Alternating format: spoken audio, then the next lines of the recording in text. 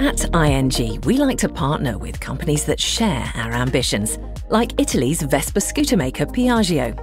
When Piaggio decided to enter a new market, electric bicycles, it was essential that the company stayed true to its innovative spirit.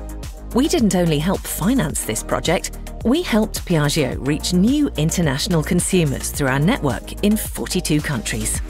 ING's wholesale banking roots date back to 1762 when Barings Bank was founded, now part of ING's heritage.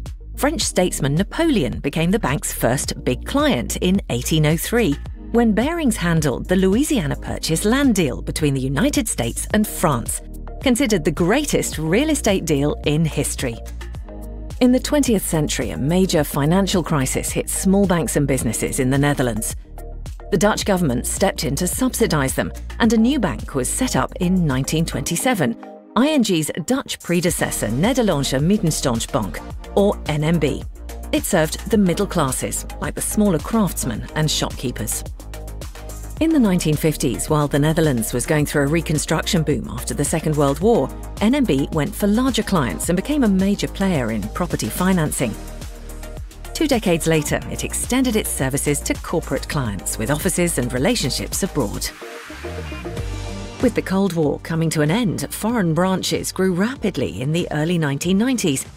NMB Bank quickly became a bank with a prominent position in international goods and trade financing, with 28 branch offices around the world. A solid foundation for what would become ING as we know it in 1991.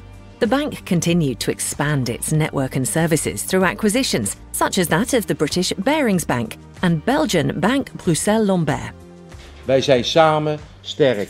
In the 21st century, wholesale banking looks for the best solutions for clients in sectors like energy, real estate, food and agriculture, technology, media and healthcare, transport and logistics.